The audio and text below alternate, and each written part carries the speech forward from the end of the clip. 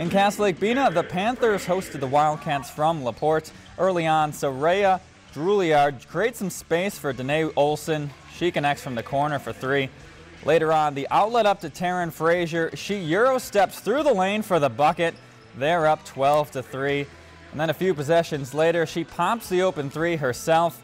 She finishes with 21 points. Trina Hedberg leads all scorers with 25 as Lake-Bena cruises for the win.